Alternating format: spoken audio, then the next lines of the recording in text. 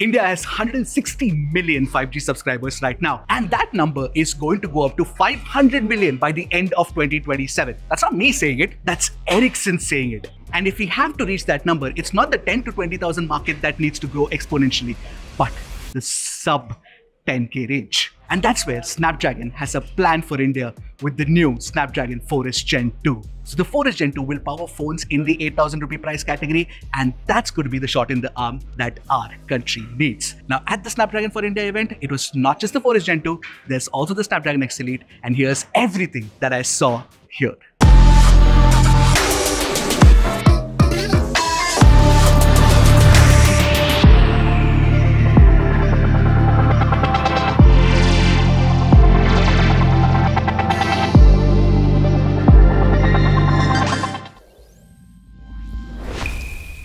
I'm sure that you guys want to know what is the architecture of the 4S Gen 2. Well, you've got 2 Cortex A78 cores and 6 Cortex A55 cores. And the performance should be somewhere in between the 4 Gen 1 and the 4 Gen 2. But the most important feature of the 4S Gen 2 that will matter to the audience that is going to buy it is 1 Gbps throughput on 5G. You also get support for Wi-Fi 5, it'll support 90Hz Full HD Plus displays or 120Hz HD Plus displays, and the rest of the features like the camera, the RAM support, all of that you can see on your screen right now. And you must be wondering, which is the first brand that's going to bring out the first phone with the 4S Gen 2? Of course, it's going to be Xiaomi. I'm probably guessing that they will get their Redmi lineup with the 4S Gen 2 first, and that should happen by the end of the year.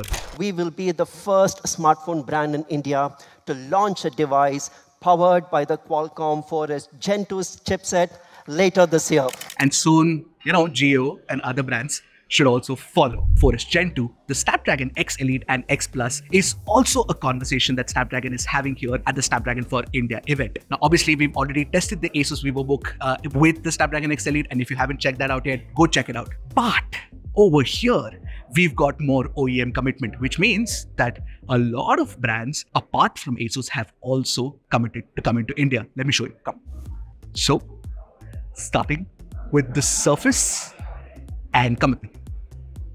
You've got Dell, the XPS line. You've of course got Asus. You've also got HP and Lenovo, all of them making their commitments. So I saw a bunch of demos here, and quite a few of them are pretty interesting. There was this one demo where I could control presentation by tilting my head left or right, so it would move forward or move backwards. Damn cool stuff using the NPU entirely. There was DJ Pro, where there was this track with multiple layers, and I could, single out the vocals over there, and it all happened again on NPU. Nothing was on CPU, and it happens really fast as well. On DaVinci Resolve, there was this masking demo, and that entire thing, it runs 3x faster than Intel. That's how powerful Snapdragon X Elite is right now. Of course, we're waiting for that Adobe Premiere Pro support, but that's coming in August. We all know that. And the games that they had on Showcase were, of course, Control and Baldur's Gate. So that's good.